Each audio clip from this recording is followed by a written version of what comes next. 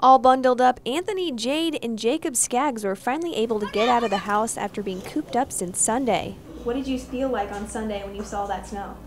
I was like, I'm going outside this morning. I was like, this is the plan. I'm going outside for the rest of the day. Their mom, Delora, let them play outside for short periods, but most of the time they stayed indoors and got creative with their time. I have had Nerf gun wars in my house. I have had forts built in my house. I've had, of course, arguing in my house. Lots of games.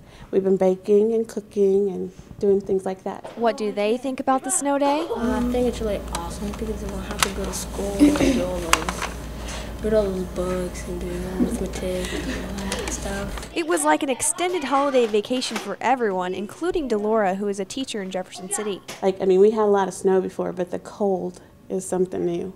Cold is something new. I don't remember temperatures this low. So it's time to get back to normal. It's time to get back out into our normal routine. Scaggs' husband cleared the driveway Monday, so they were finally able to venture out to the YMCA today. We got a lot of our energy out. And I had fun beating everybody in horse.